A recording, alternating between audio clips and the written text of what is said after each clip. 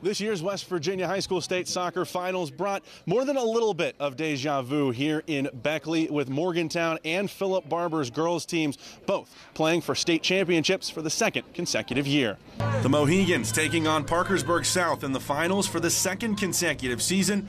Early free kick for Morgantown that Ariana Borneo puts on frame, but Emily Owens is there to turn it away.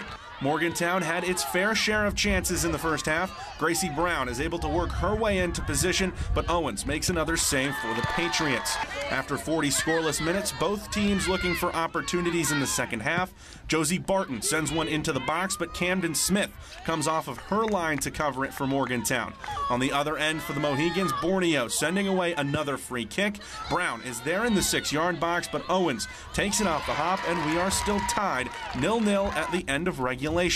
First period of extra time, another opportunity for Borneo. This one lofted into a dangerous area, but no one is able to get a clean touch to it. Into the second extra period, over 96 scoreless minutes at this point. Lily Staples taking it into the box. Owens lays out to stop her shot, but the ball is still free, and Vanja Mueller is there at the post. She fires it off the crossbar and in for the golden goal. Mohegan Magic strikes again in Beckley for the second straight year, and Morgantown is back-to-back Class AAA girls soccer champions. Executed on all areas of the pitch, everything that we have talked about over the last 48 hours since we won on Thursday. I mean, just incredible work by every single person in that field.